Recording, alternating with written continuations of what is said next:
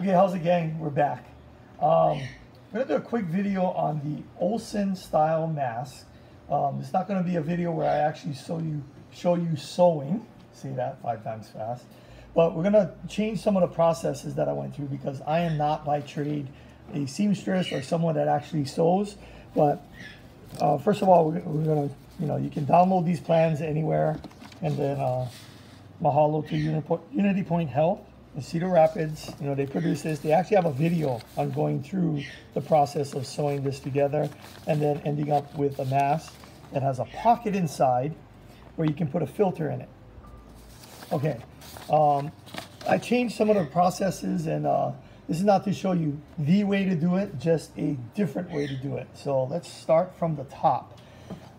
This is the end mask that we're going to end up with, or the final product that we're going to end up with. And you can see that there's a pocket on the inside right here where you can put the filter in.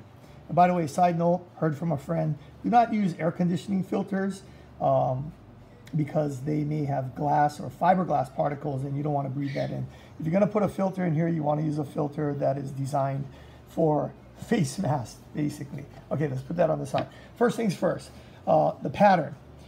I got tired of cutting out the pattern one by one and multiple copies and this and that. So I made templates of the 3 pieces out of wood. This is the main cheek piece, or this is the front piece. They call this the face piece and the cheek piece. So what I do is, this is the final piece I had off of some material. So basically, I put it on, I'll clamp it down. It's going to look like, I think I did it this way. I use some clamps, wood clamps, because I'm a woodworker. I'll clamp it down on this piece. I use 3 of them. You can tell what I'm doing. Utility knife, and cut around the edges. And every piece is exactly the same. You can do actually fairly thick. This is folded over a few times. Again, this is the last bit of fabric that I had 4 yards. I did like the first 3 yards in one cut. But normally I'll do 1 strip of the face piece, the front side. Let's do it this way. And cut it across. And then it's almost the same size, and I'll do the inner face and cheek pieces on another strip going down. Okay, so we get rid of that. Get the templates off on the side.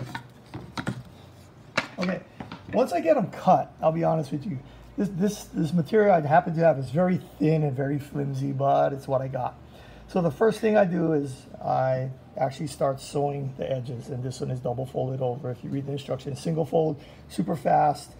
I heard there's a sewing foot that will actually fold this over and do it for you. Nope, don't have that.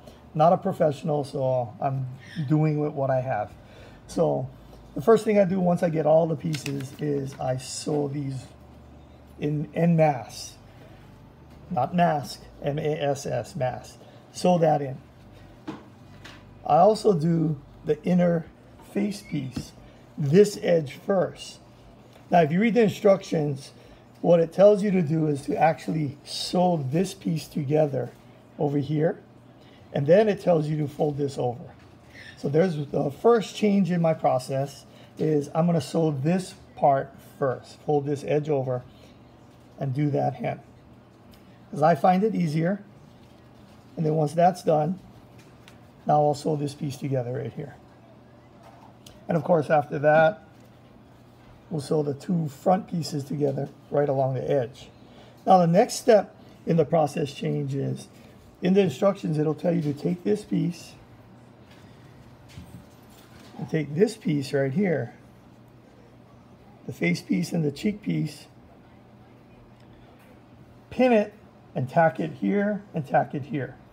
I'm not a good tacker, I'm not a good pinner, so I changed a little of the process, and what I did was I just took that inner piece and I sewed it on already, right across the top edges. I should say top and bottom edges, right inside here. So that piece is already on. You can see where there's a pocket here. Next step, without pinning, because I don't like to pin, is I'll take the cheek piece, put it on here, and then I'll sew around the outer edge on both sides without pinning, because I'm not a good pinner and I'm not an expert sewer. So there it is right there. This is the next step. So the inner piece is in, the inner face, and the cheek piece is on, and you can see it's only sewn around the outer edge. Of course, if you read the instructions, you're now going to turn it inside out, pull it in from here, turn the piece inside out, and this is what it's going to look like once it's inside out. Well, that's what it's going to look like from the front. On the inside, that's what it's going to look like. And then the instructions tell you fold over the edge. And you'll notice I don't have the, it tells you to put a hairband in here. But I just fold it over because you can get elastic, which you can't really get right now. So use what you use, tie it together. I'll put the knot on the inside and the elastic band comes out here. For me, the hair pieces that I had available, too tight for me. So I wanted something a little bit more adjustable. Once that is done, that's it. The mask is pretty much complete. I take it one step further just because it's more comfortable for me, and I'll do an outer bead right around the edge, or right around the top and the bottom. See, right across the top and the bottom. What that does is the mask doesn't move after that. You can't do this to the mask. It actually stiffens it up, and in my opinion, it sits nicer on the face. Okay, so that was it. Quick video. I'm not saying this is the way to do it. This is just one way to do it that's worked for me. Okay, have a good one. Be safe, be clean. Aloha.